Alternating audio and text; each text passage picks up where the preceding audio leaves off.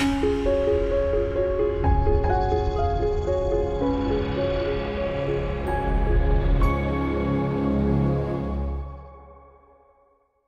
we built architectural lighting control systems. And these were built with Qt or Qt, so it's all embedded C++. And you can see these products being used on installations such as the London Eye and almost all of the bridges along the Thames. Tower Bridge isn't us, and I say that because the lighting on Tower Bridge is actually hideous. I think it was a French chap that designed it, and it's just horrible. But all of the other bridges along the Thames are run by Pharos. And if you go there with your phone and you look for a Wi-Fi, you will find a Pharos Wi-Fi. It isn't encrypted. If you can work out the IP address of the controller, you can start playing around with the lights on all of the bridges. So that's pretty exciting. But anyway, so I've always been a cross-platform developer. And when I worked at Pharos, they said to me, we need a mobile app. The guys at the London Eye, they want to be able to control the lights in the evening from their iPads, because at the moment they had to go in and sign into a dusty old PC and pull up a web interface. And they've all got these tablets and phones, and I was like, okay, we can make that happen. And I was given the task, it had to be cross-platform, had to be mobile. And the lighting controllers had a built-in web server. So I developed a web interface using jQuery Mobile, and we threw it on the internal web server. And it kind of worked. Well, it worked, but it was horrible to use. The guys at the London Eye didn't like using it. They said it looks okay, but it doesn't feel okay, because it was just a website masquerading as an app. And I'm not a big fan of JavaScript. I much prefer to work in a statically typed language. I feel most at home in Visual Studio. So I was looking one Friday. I spent a week debugging jQuery Mobile, and I was looking for a cross-platform native solution. And I grew up programming in .NET, so I typed into Google C# iOS. And Xamarin came up, and I pulled out my credit card, and I bought a license to it. And over 48 hours, I hacked together an iOS app, which was 100% native. I'd never built a native iOS app before. So I was using UI table view controllers. I was using UI buttons, all of the APIs that the Objective-C and Swift guys were using. Of course. There you go. It can't get much higher, but it's going to flap. I'm going to put it on my T-shirt instead. Perfect. That's about as close as it will get without me swallowing it. Yes. So where was I? So I built this mobile app over the course of 48 hours, and by come Monday, I had a 100% native app, but I was actually reusing 80% of the code. Because most of the code was just calling into this RESTful service, what are the lights currently doing? I want them to go and do something else. And the UI was a very thin layer on top of that. My boss was blown away by this, because at first he said, we can't use this, you've built an Objective-C app. And I was like, haha, one moment, Simon, this is still cross-platform, it's all built in C#. And he was blown away, and I was top boy for probably about a week, and then I handed in my resignation and joined Xamarin. But there are a few ways to architecture mobile apps today, so I just very briefly want to cover those. We call this a siloed approach. So you're going to write your app once in Objective-C or Swift. You're then going to say, right, I want to hit Android as well, because I can't ignore Android. It's such a big platform. So you go ahead and re-implement your entire app in Java, and then you ship it into the Google Play Store, and it's a huge success, and then you might want to consider going to Windows. Has anyone here written a Windows Phone app? Kind of. Is it in the App Store? If it was, I could have given you a free license. Disaster. Yeah, so Windows Phone isn't, the most popular for us developers, but actually it's one of the easiest platforms to develop for, which is why I think you'll be interested to learn about Xamarin Forms, because it takes a lot of the approaches of Windows Phone development and brings them to iOS and Android. So the problem with this approach is that it's very expensive and time-consuming. You're reinventing the wheel for every platform. The code effectively does the same thing, but you had to write it 3 different times. I've seen lots of companies fall into this approach by accident. Someone said to them, we need to go mobile. So they download Xcode and they start a proof of concept. And maybe the marketing team sees it and they're like, release it. And all of a sudden they've got an Objective-C code base that they need to look after, and they're like, okay, that was a success, let's try Android. You download Android Studio or IntelliJ, you write proof of concept, and all of a sudden it's in the store again. And then if by some miracle someone says Windows Phone, you've probably already got Visual Studio installed. But yeah, this is a pretty expensive and slow way to build a mobile application today. The other alternative is the holy grail of software. This is the idea that we can write once and run anywhere. And this is very prevalent with Qt. So we would write our desktop app once, and we would run it for Windows, Mac, and even Linux. But it never quite looks right, it never quite feels right. We develop primarily on Windows, and all of our Mac users complain constantly that the app looks horrible. And the way that Qt implements mobile strategy is they use QML. Now QML is, they're rendering everything from scratch. So it's their version of what a button should look like on a mobile. It's their version of what a table view should look like. It's not a native control. The other approach is that you go hybrid and you go with HTML5 and CSS. And again, my experience of this is that you deliver pretty substandard products. Most end users, they won't come out and say, I don't like hybrid, because most of them don't know what hybrid is. But when you look at App Store reviews, the hybrid apps tend to perform much lower than native apps. Facebook historically went out and re-implemented their timeline control as a hybrid control. And they took a 5-star app down to 2 stars in one release. And Mark Zuckerberg has said the biggest mistake in Facebook's history was betting too much on HTML5. Now, to me as a lowly developer, I think if the likes of Facebook can't do hybrid and HTML5 correctly for mobile, what chance do I have? Because they've got infinitely more resources than I do. So this approach works really well. I will give it some pros.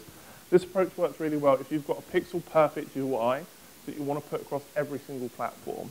You've got a design team that doesn't care about platform conventions. Maybe you're building a game, or it's very customized UI that's full on with your branding. Then this approach is going to get you very far very quickly. So 100% go down that route. But if you need to build something that conforms to the platform, that is using the platform controls, then this approach is going to be very difficult for you. So the Xamarin approach, this is a traditional Xamarin approach.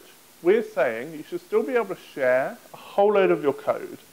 Now, with the traditional approach, we're saying 75% code reuse is about right. And that's this bottom half here. This is a shared app logic. This is just C# or F#. It's anything that's touching the base class library. It's all the networking, it's all the data persistence, all the boring bits of your app that the user never sees. Then we're going to go ahead and re-implement our UI for each platform that we're targeting using the native UI toolkit. So for iOS, we're going to use storyboards. For Android, we're going to use Android XML. And then for Windows Phone, we're going to use XAML. So that top 25% is 100% native. So the user gets a 100% native application, but you're still sharing a whole boatload of code across all the platforms. When you get a bug in your code, 9 times out of 10, you can fix it in the shared logic, and you get that bug fixed for free across all 3 platforms. Now, we should talk about performance, because that's probably a key thing that you're worried about. There's 2 sides to performance with Xamarin. We've got the iOS, where we have to do ahead-of-time compilation. Apple is very strict on this. You can't JIT on the device. So we compile your C# to an ARM assembly before we deploy it to the device. So in Visual Studio, when you hit build, we go to IL, just like a WPF or a WinForms application. We ship the IL over to a Mac. Now, this is really important. So you may be using Visual Studio on a PC, but you're going to need a Mac somewhere on the network. And the reason for that is we're using the Mac toolchain to build the app. So we need a Mac with Xcode installed. we're going to feed the IL, which we've tweaked to a bytecode that the LMVM compiler will accept. And the LMVM compiler is the same compiler that a Swift or Objective-C app goes through. So we get the same performance optimizations as an app built with Apple's languages of choice. So there's no performance loss through using C# on iOS. In fact, one of the early Google employees who owns a racing car team, he did very well out of that job. He did some benchmarking, and when you compare straight C# running on iOS to Objective-C, he sees, and this isn't us, he doesn't work for us, we couldn't possibly pay him enough money to come and work for us, he sees that the C# version performs slightly better. So it's very marginal, your users will never notice a difference, but C# versus Objective-C, C# tends to be faster. C# versus Swift, Swift seems to be faster at the moment, but as I say, it's so marginal the speed increases that your users will never notice the difference. On Android, things are slightly different. We can JIT, so we do. So we're just going to link and ship over the IL to the device, and we're going to run it in our runtime. So we install our runtime next to Delvik, and then our runtime communicates into Delvik so that we can communicate straight into native Java objects and get objects back. So when you're doing a debug build for Android, we have a shared runtime on the device because you own that device. It's a debug build. You're probably not going to ship a debug build to too many people. And so all of your apps on the device can use that shared runtime. When we build a release build for Android, we're going to bundle in the Mono runtime, and we're going to strip out all the bits you're not using. So the same with iOS. By the time your app is running on the device, the overhead of using Mono is about 2 megs. So it's not a huge amount of overhead to be able to share all of this code. Android performance-wise, again, we tend to see fractionally better performance using C#.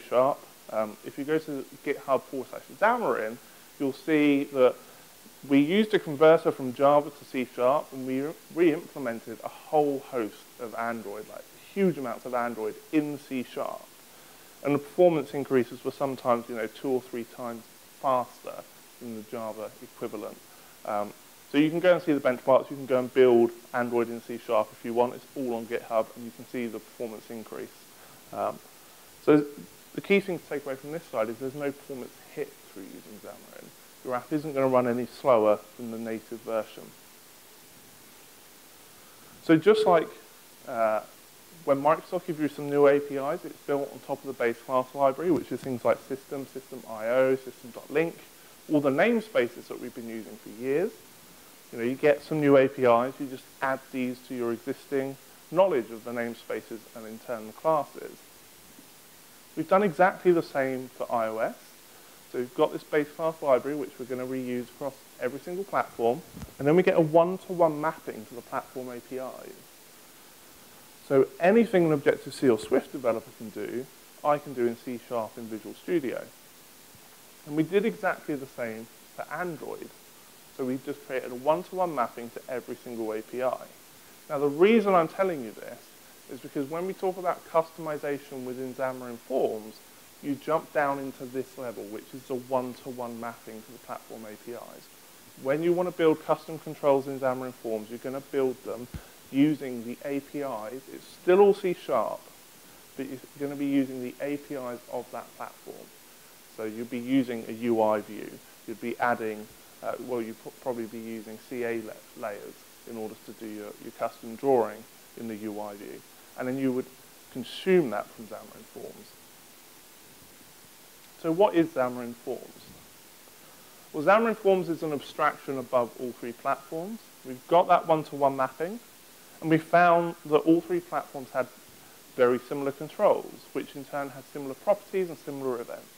If we look at a map view, for example, it's pretty safe to say that all mobile operating systems will have some form of map view. But the API, in order to instantiate them, is very different.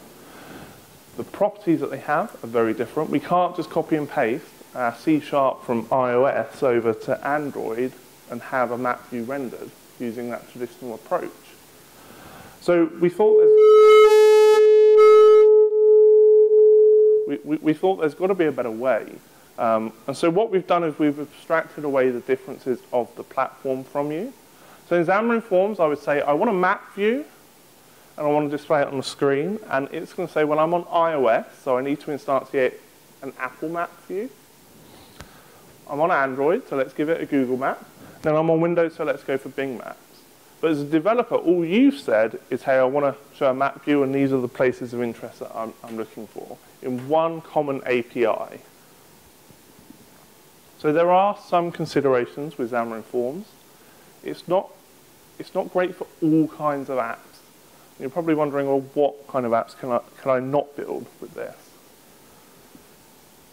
If your app is highly customized, so you're millions of custom controls, your design team has a very precise UI look that they want to achieve, you're probably going to end up doing more work with Xamarin Forms to get that customization, because this is, the higher level abstraction. Because you've got access to those one-to-one mappings of the API, you can 100% customize Xamarin Forms to your heart's content. But it's going to be a bit more work than if you've just gone the traditional routes. So you need to think about how much customization your app is going to have. Because Xamarin Forms, we're saying, 99% code reuse. So traditional, we're saying 75% code reuse. But if you're doing lots of customizations, your code reuse within Xamarin Forms drops down to about 75%. So you need to weigh up what kind of app you're going to be building. So this is great for data-driven apps. So if you're building the next kind of Dropbox client, or forms over data, you've got some stuff that you want to fill in and then push back to the server, kind of utility apps, this is fantastic for that. And we also support maps, so you could build like a clone of city maps to go with offline mapping support. But you're not going to be building the next Facebook with Xamarin Forms. You could, but it's going to be more work for you. So as I said before, this is 75% of your app. And then historically we'd do 25% for each platform. Well, now we're saying 99.9% code reuse across all three platforms. And I'd love to say it's 100% code reuse, but when we analyze the solution as a whole, it's always going to come out as 99.9% because we've got a couple of lines of code for each platform-specific project that's unique to that platform, just to get forms initialized.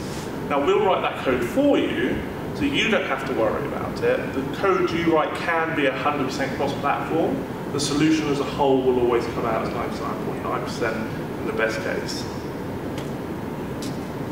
So Xamarin Forms allows you to quickly and easily build these native UIs. And because it's a native UI, you get the native behavior of that control. And you're able to mix and match forms with that traditional approach. As I said, you can dig down into the lower APIs if you need to.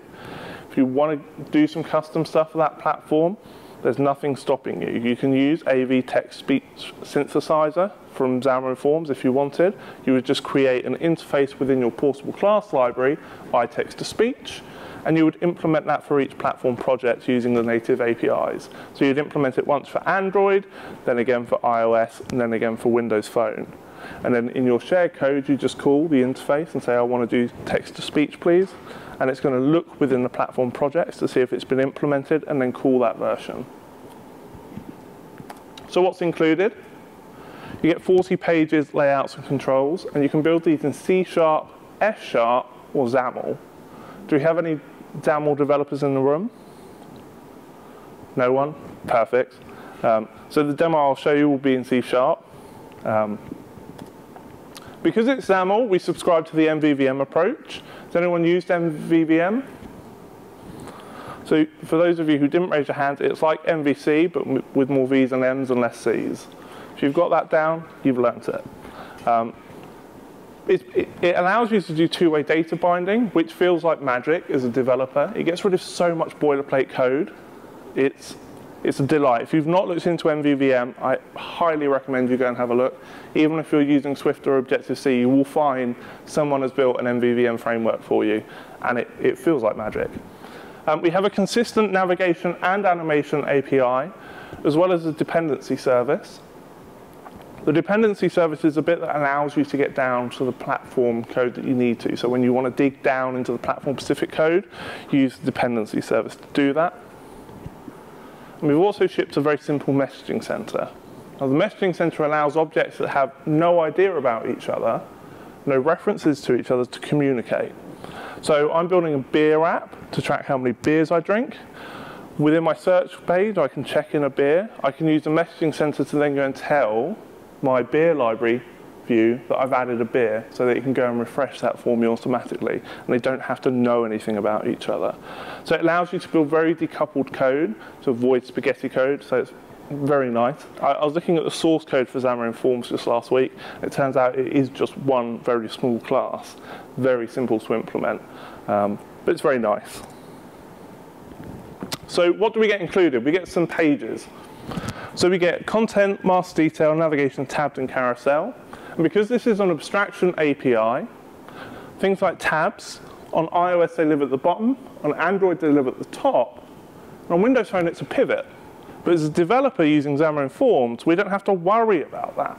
We just say, hey, I want to show some tabs on this device, please, and the OS, because it's a native control, will deal with laying that out for us. But naturally, we have some layout options. Oh, too fast. We'll go back here. Apologies. So most of the time, you're going to be doing your work in a stack and a scroll view. So I tend to throw most of my stuff in a stack view, and then if the stack view is super long, I'll go and put the stack view in a scroll view. The reason I do that is because this is a managed layout. It's going to deal with different device sizes for me. It's going to do a lot of the heavy lifting of how to resize everything. An absolute layout, I'm going to have to do way more work on the layouts. And when I'm building Xamarin Forms apps, it tends to be proof of concepts and demos rather than fully fledged apps. I like the one-to-one mappings myself, but horses for courses.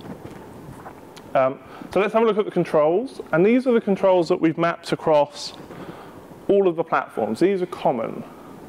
And we found APIs that make sense that are common.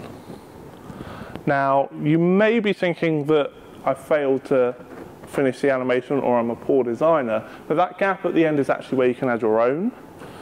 So because you've got that access to the one-to-one mappings of the APIs, you can build custom controls and add it in. You can go to NuGet and you can add custom controls. So there's a library on NuGet, I can't recall what it's called, but if you type in Xamarin Forms, you will find it. And that adds a whole host, and this is completely open source, a whole host of new controls that have been mapped across all the platforms. And then you can go and buy controls as well. So the likes of Infragistics have made some really nice dashboard controls, which I think are about $1,000. But you can, again, 100% cross-platform, you write your dashboard once and you get it for iOS, Android, and Windows Phone. Which, you know, if you're building an employee app, that's fantastic because you can do a bring your own device and still hit all devices, but from one code base. So I love it.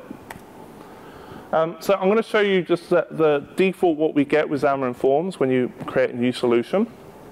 Then I'll explain about the layout system, and then I'll show you a proper app, and we'll build something a bit more exciting. So we'll pull up Visual Studio. We'll share the screen.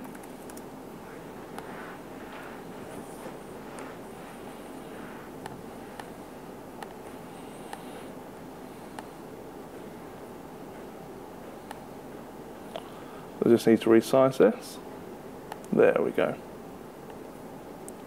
So as I mentioned before, you need a Mac somewhere on the network. When I'm doing my demos, I like to just do it on the Mac. I always use Visual Studio, but it's much easier to connect to the Mac side of things on the device when at a conference. When I'm at home, this is my go-to device. My Surface is my go-to development device because I control the network. So I know that everything's just going to work. The network here, everything's isolated. So to have my Mac talk to my PC would be a nightmare. So I just throw it all on one computer and it works perfectly. So You do need the Mac for the iOS side of things because of the using the tool chain. You don't need to have the Mac on your desk. What a lot of people do is they buy a bottom of the range Mac Mini, they throw it in their bottom drawer, they sometimes stick a Microsoft sticker over the Apple one, and they never look at it again. And it just sits there building the iOS versions constantly. Now, if you are a Mac developer, we have got our own IDE, it's Xamarin Studio. It runs in OS X. It is very much laser focused on mobile. So if you're using IntelliJ or Xcode and you want to go mobile without switching to PC, we've got you covered as well. So when you create a Xamarin Forms project, on Windows you're going to get 4 projects. You're going to get a portable class library, which is where your app is going to live. And that's going to have, just by default, this app class, which inherits from application. An application has got a property which is main page. And within our main page, we can set a navigation controller, or we can set just a content page. And in this case, we're creating a new content page, and then we add some contents to it. The iOS and Android app will reference this. So if anyone's built an Android app, you'll see that this is that kind of one-to-one mapping. So you can see we've got activities. It's almost like someone's uppercased Java. But it's not. This is actually C#. These are the 2 lines of code in order to get Xamarin Forms initialized on Android. And then if we go into iOS, naturally we're going to be in the app delegate. We've got the finished launching method, which we've overridden, and then we get Xamarin Forms initialized here. Now I added a couple of lines, or 1 line here, in order to get Xamarin Insights added. If you don't know what Xamarin Insights is, it's our crash and analytics reporting tool. It's entirely free, so anytime this app crashes, the stack trace is sent to me automatically. So it's just a NuGet package, and as you can see, it's 1 line of code, and that's ready to go now. So it's a no-brainer for me to add. Do you mind if I ask questions? Yeah, go for it. So I assume a lot of this stuff is actually boilerplate code. A lot of what you've been showing so far, at least, is boilerplate code that's created when you create a fresh. Everything you've seen so far, apart from that 1 line there, is boilerplate. Okay. I'm going to just close that. Yeah, all I did was I went to NuGet and I grabbed the package just because I wanted to make sure that I had the package ready to go, rather than showing you how to fetch a NuGet package. But we still may do that in the main portable class library because I don't think I've added it there. So let's just, in fact, make sure of that. So we didn't want to do that one. Manage NuGet package. We'll do Xamarin Insights. There we go, and we'll install that.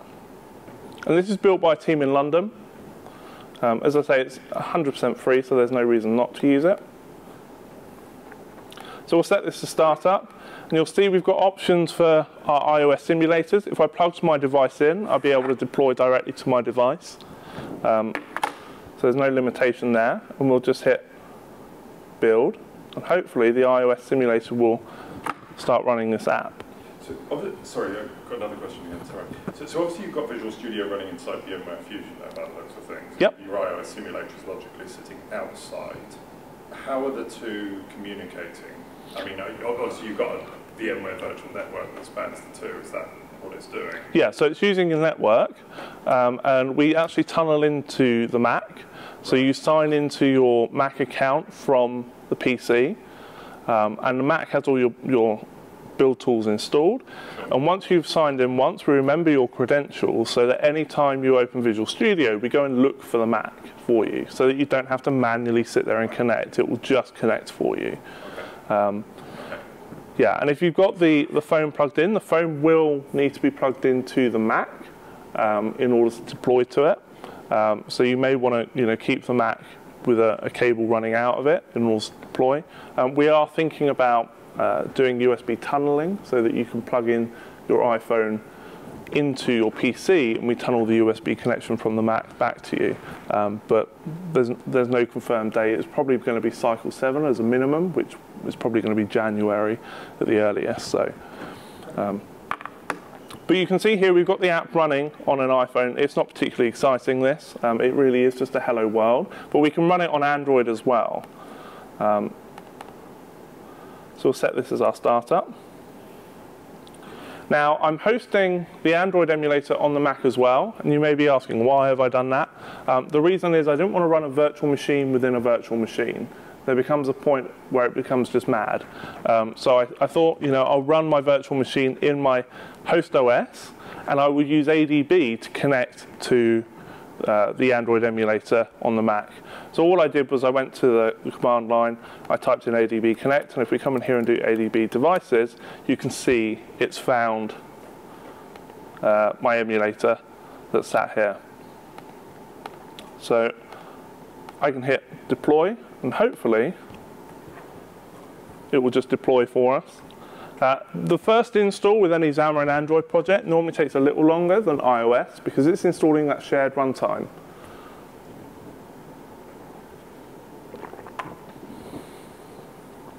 Let's have a look at the code whilst it's doing that. Just so you can get an idea for, it's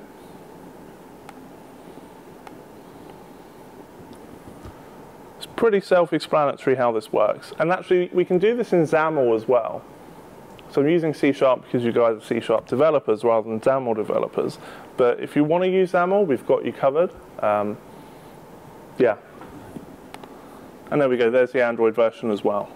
So it's the same code running across 2 devices. I would show you the Windows Phone version, but again, VM in a VM, it's just not going to be good.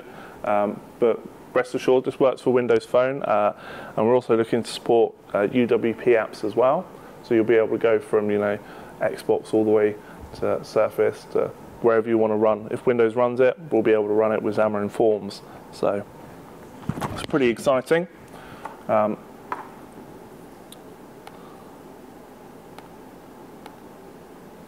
So with Xamarin Forms, each page, so you saw we created a new content page.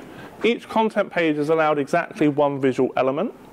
And you're probably thinking that sounds pretty limiting because that only means 1 control.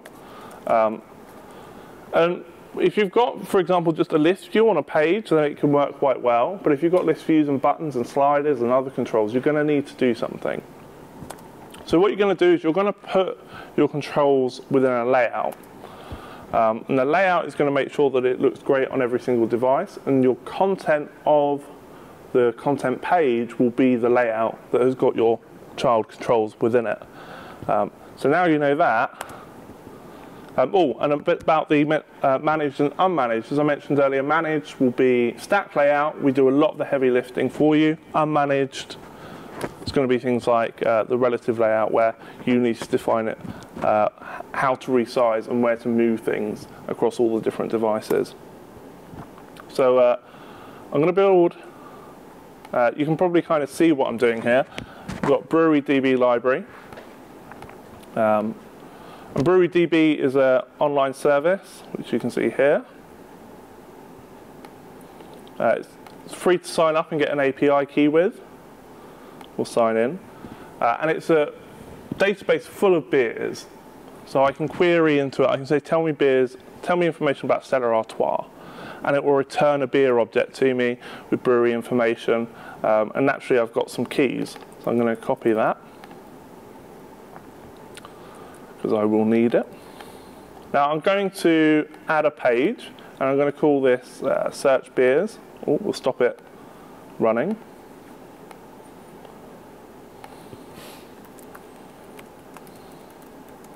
Search beers page.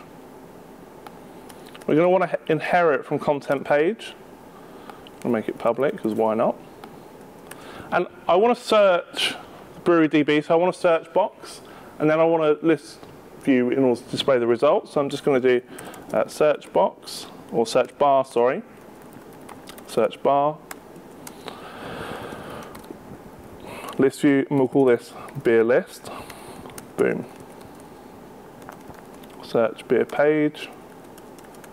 Create the instantiator, and we'll say the title of this content page is just going to be search beer DB. And we'll say beer list equals new list view. Now I don't need to set any properties for the list view just yet because I don't have any data to throw in there. So let's deal with the search bar.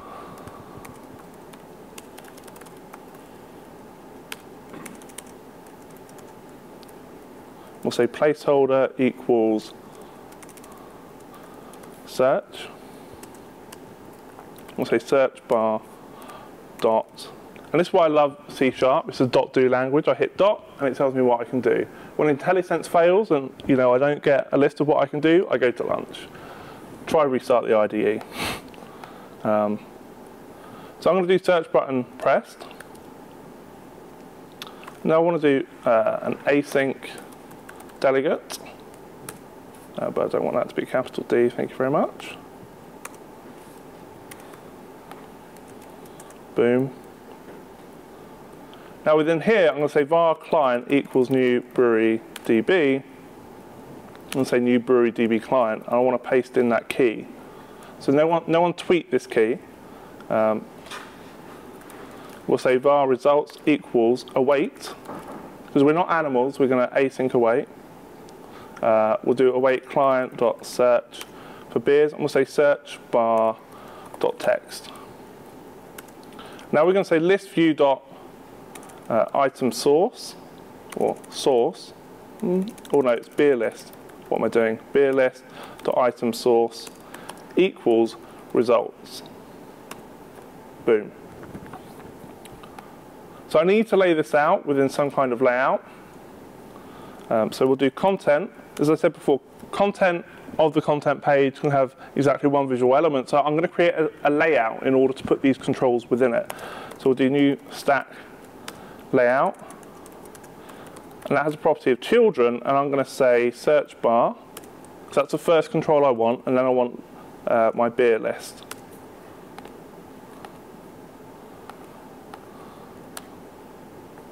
Perfect. Now, if I come to app, I'm going to get rid of all of that. I'm just going to say pages, search page. Now, what I could also do is I could say, I want to try and catch that. So we'll copy that. Hopefully that copied it to the clipboard. That did. And I can say insights.report. And then I can pass in the exception, so we'll do EX. And now that exception, if it's ever thrown, will be reported straight to me within Xamarin Insights. Now if I got rid of that, and just go back to how it was, if an exception is thrown and it's going to crash the app, Xamarin Insights will catch it and still report it to me. So any uncaught exceptions just get reported, but I can also report exceptions that I'm interested in. So why don't we run this on Android as is?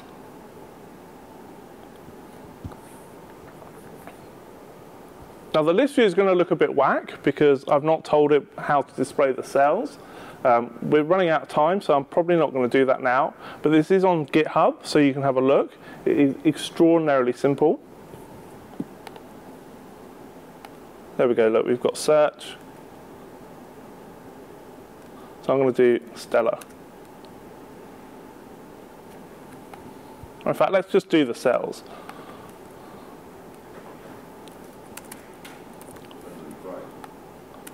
We're only doing real beer. So I moved to Belgium for 7 months because I'm such a big fan of drinking beer. Oh, something's gone. Var cell equals new.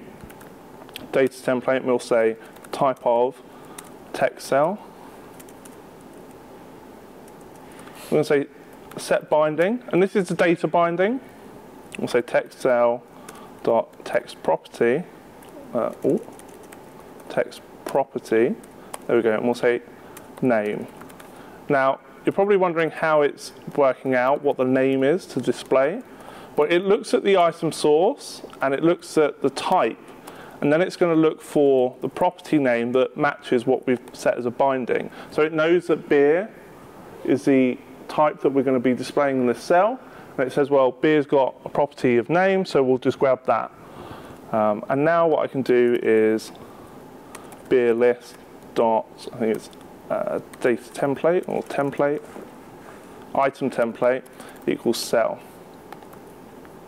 So we can redeploy this.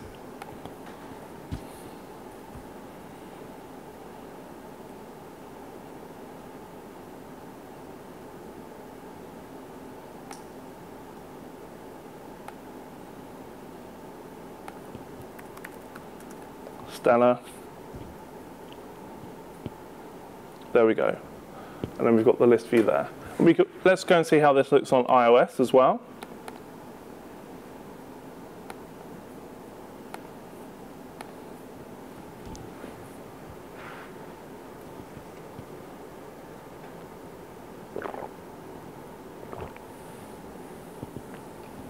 Now, it's worth noting, with iOS, you always want to make sure before you ship to the App Store that you've tested it on a real device. The simulator has access to all of your resources on your computer. So this has got 16 gigs of RAM, and the new iPad Pro only has 4 gigs of RAM. So just to say, I would fix this by putting this in a navigation page, which would give us a navigation controller at the top. If we had a bit more time, I'd show you how to do that, but you get the idea. So it's 100% code reuse, and I've just built an app that's querying, a database. It's using a RESTful API. It's fetching it. It's parsing it down into an object that I can reuse. I'm using this same library, this BreweryDB library, in Azure as well. So I'm building a proper beer tracking application that's going to use machine learning to make predictions about what beers I should try next. And I still wanted to be able to query BreweryDB. So I just took this existing C#, threw it up into the cloud, and it works with Web API. So this is the beauty of C#. I can go from running it on my Apple Watch all the way to Azure and anything in between. There's almost not a platform that C# can't target. So it really is a cross-platform language. So if you want to learn more about Xamarin Forms, Charles is writing a book for us. It's free to download. You can also get copies of it if you hang around the Xamarin office, which is based in London. They have just moved, so I don't know where they've gone to. I work from home. Yeah, you can grab that from Microsoft, or you can grab it from our website as well, which is xamarin.com. You can go onto my GitHub. You can find the completed projects of this. So you can download that and have a play with it. It's got all the dependencies all ready to go. My colleague Pierce has also written a Snapchat clone entirely in Xamarin Forms. So you can do, take a photo, draw on it, and then send it to your friends. And again, that's using Azure as a backend with blob storage. It's got custom authentication, 100% Xamarin Forms, and he sees about 80% code reuse with that app. Again, because he's using drawing on the camera views, you really can't do that in a cross-platform fashion. You have to drop down into the platform APIs. So you can see how to implement custom renderers. I'm building beer drinking, which is a beer tracking app for Android and Windows Phone using Xamarin Forms. So if you want to have a weekend project, or you want to see an app being developed from start to finish, then just email me, mike@xamarin.com. I'll add you to the repository. I haven't made it public just yet because I need to invalidate some keys before I publish it to the world. But I'm happy to add people on an ad hoc basis so that you can see how it's being developed. So any questions? I've got one. So you said that you maintain kind of sort of 100% currency with the APIs, the sort of the standard APIs that you get on iOS and Android and so on and so forth. I guess the inevitable question is, if you look at something like, I don't know, iOS 9 coming out, obviously, which, just the other day, yeah. How quickly does Xamarin as a tool or as a company kind of react to that stuff? Have you kind of got insight into those APIs ahead of time? You've already got Xamarin ready to go? Like, what's the time? It depends on what Apple's releasing. I can't really talk too much because we have NDAs. Okay. But to give you an example, tvOS was released or announced just last week. On stage, they were showing off one of the apps which was built using Xamarin. Right. So that should say enough. In terms of new OS releases from Apple, we normally get them dropped on us with iOS the same day that you get them. But it's normally about 2 weeks before we've got bindings ready for you to use. So Apple give you enough time before it's dropped into the laps of end users. So I've already iOS 9ified all of my existing apps, and the beer drinking app that I'm building right now uses the search APIs, which is using NS user activities. which is publicly indexed. So now, if you search for Stella Artois in Siri, using Siri or the OS, it can bring up beer drinking and take you straight to that app. So, that's a brand new feature. There's not many apps that are doing that already. And because we support the APIs so quickly, we're able to just add that. And that's the story for Apple, but I assume your story for sort of Google. And Android's even easier. Android, so they came out with Android Wear, and our CTO said, they released it in the morning, and our CTO said instantly on Twitter that we plan to support this within the next 6 months. And then by that afternoon, we had a release ready to go. So, and Android's much, much easier. Apple are difficult because they make so many changes, like bitcode, for example, huge amount of engineering that's had to go into supporting bitcode with our existing tool set. We can do it, it just takes us a bit longer. Okay. Any other questions? Okay. I use Java. I'm not a C# developer, so I've done jQuery over in my company. One of my colleagues used Codebase 1. So my question is this: because you said that Xamarin is very good for utility app, not for app that needs customization, 100% customization. So my question is this: what is your advice for someone like me now that is not a C# user, and if I want to go to Xamarin, and what are the chances that I have? Is it a good idea for me, from my own background now, okay, to use Xamarin? Well, if you already know Java, then you're pretty much an expert in C# version 2. So C# is more advanced language than Java in many respects. But the languages are so similar that you're not going to struggle to pick up C#. Certainly you'll have to learn some new APIs, but if you've built any Android applications using Java, then your Xamarin Android experience is going to be top-notch. It really is just almost a case of uppercasing a few bits and you're good to go. You can start to add new features. You can start using async await and lambdas and generics and all the fancy, lovely stuff that make me love C#, but you don't have to. When you're getting started, you can just keep your existing knowledge of Java and pretty much bring that over to C# without any problems. The difficulty with learning mobile is learning the APIs, which is the benefit of Xamarin Forms, that we're saying 3 platforms, 1 API. But if you already know the Android APIs and you already know the iOS APIs, then we're saying, you've got the experience to build mobile apps. Let's just share more of your code. So I have a question regarding API usage and how the architecture of your app kind of fragments and consolidates for platforms. So for iOS, let's say I wanted to use NSURL session to make use of background multitasking. Does that not fragment the use of the C# system IO libraries and things like that, like don't you end up with worse code architecture because you're fragmenting and consolidating at various different points up and down? Sure. So if you want to do background tasks in iOS using Xamarin, you'll just want to use the standard async await or tasks. Yeah, you would just use the .NET approach. And then when you want to call back to the UI, you would just say, I want to invoke this on the main thread. And that uses NSURL session in the background? No, it uses the Xamarin implementation of. So we've got the .NET approach to doing backgrounding. Yeah. So if I want to go and fetch some data and not lock up the UI. Yeah, but does that also work in the iOS background? So yeah. So any code that is being executed in Swift and Objective-C, we can then execute in C#. So if we're using the standard .NET approach rather than Apple's APIs, we can still execute that when your app is running in the background. To give you an example of an app, you can go and look at the code for it. Microsoft built an Uber clone called MyShuttle.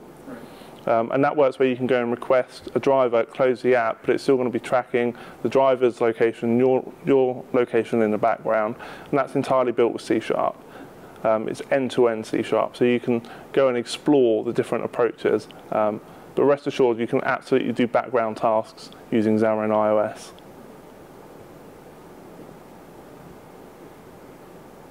Cool. Well, thank you very much.